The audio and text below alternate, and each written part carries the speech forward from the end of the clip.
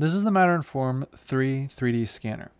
And what this allows you to do is effectively take 3D models of everyday objects you can encounter and then import them into your favorite CAD software. Some of the main advertising points of this specifically is the fact that everything is embedded on the device and you connect to the device via your web browser in order to access and control it. This means that while yes, you are at the limitation of the device, you also have the ability to connect to it with pretty much any quality device. Anything from a low power to a high power machine, you can connect to this device and 3D scan things. Directly in this package, you're going to actually have the 3D scanner itself, a tripod to mount the 3D scanner, a turntable which will automatically be controlled directly by the 3D scanner in certain modes, and you also have a Wi-Fi antenna. The 3D scanner itself actually works by having two cameras and then having a center projector which projects lines of various sizes and directions in order to calculate and determine the distances and dimensions of your 3D scanning subject. And while we'll talk a little bit more about some of the negatives or the caveats to the 3D scanning, overall it's rather good.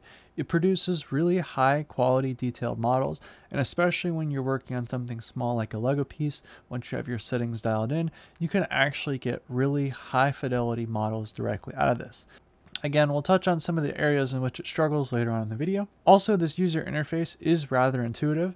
It doesn't work on a phone, so you actually have to be on a desktop for that desktop aspect ratio. However, the user interface is rather intuitive, it's pretty easy to understand, and it works pretty well. I want to say it's relatively bug-free. I did have an issue out of the box where I was having some issues matching the models directly. However, that was fixed with a later firmware update. Overall, the firmware updates seem to be pretty responsive.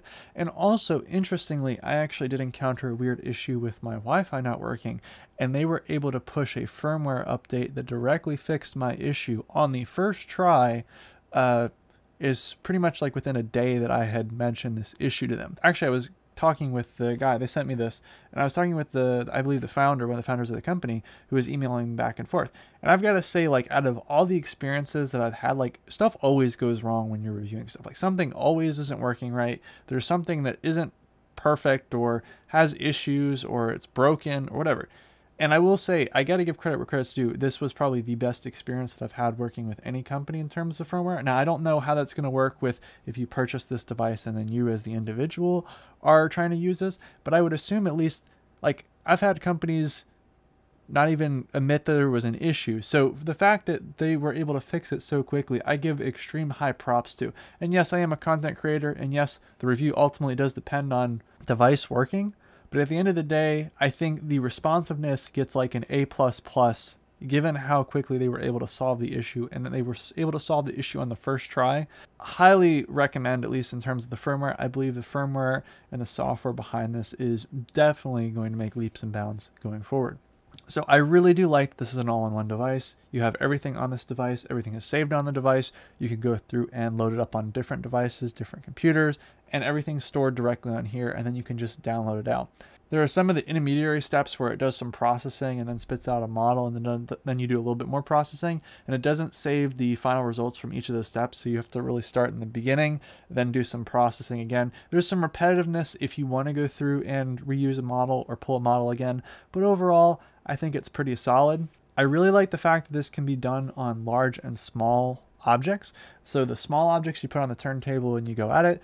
The larger objects you have to kind of manually scan. You do have to make sure the device is steady, so you can't just like hand scan it. You have to like set the device down, let it do its thing, and then move it. So it does take a little bit of time for that, but I understand like the process that it's doing to pull these models. That user interface as well is relatively pretty user intuitive. Like I was able to figure it out without much hassle.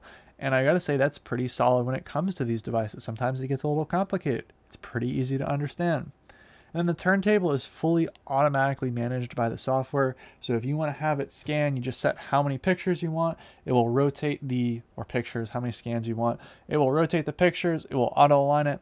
The alignment as well is usually pretty good. I found that the auto alignment doesn't work well when you have something that might have a lot of holes. We'll talk a little bit about how reflective surfaces and black stark surfaces are a little rough sometimes. Sometimes you only pull a little bit of detail out in one scan, and in those cases you have to manually line it up. And now that the manual alignment works fine, I would say that it's actually relatively pretty solid when you go through and you start matching up those scans. So since this is a projector-based scanner, as in then it projects light and then the cameras determine where that light is, it has some issues with reflective surfaces as well as dark surfaces. So a lot of the stuff that I've found recently is, well, this turntable is dark, and as you can tell, that usually gets absorbed, as in it doesn't detect that the turntable is part of the scan. Sometimes if you get this little edge here, as you can see, it's a little reflective here, that edge will actually pick up in the scan. So you want to make sure that like it will basically project the area that it's scanning. Make sure that you don't include like the lip right there. Also, dark like parts or components or maybe dark things that you're scanning. Like for example, this matte finish on this remote that actually controls my overhead camera, that finish really doesn't do super hot when you're 3D scanning. It basically really struggles to detect that's something's there.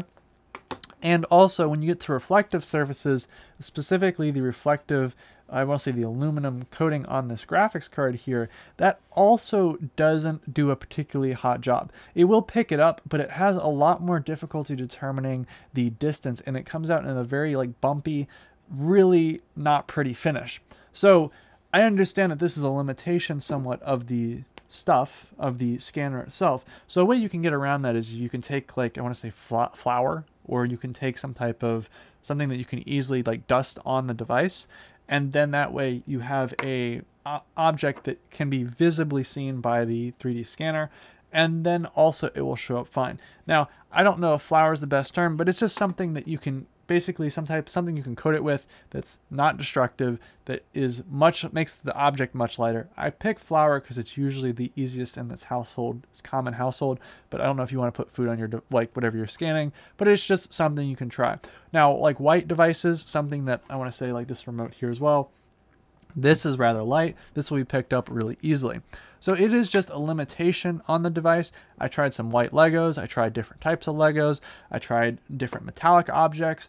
And I frequently found that the metallic objects, it detects the objects, but it has a much more higher difficulty determining just how like the surface of that object. It makes it very rough versus dark objects. It just doesn't detect them at all. So you can also go through and tune the settings. You can make the projector much more brighter.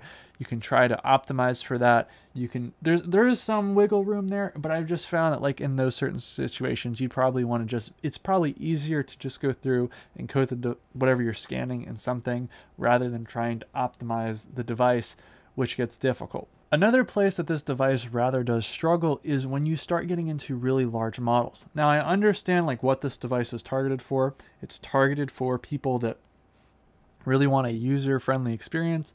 It does struggle when you start getting into large scans, and we're talking like you're really doing a high detail, high fidelity scan of something.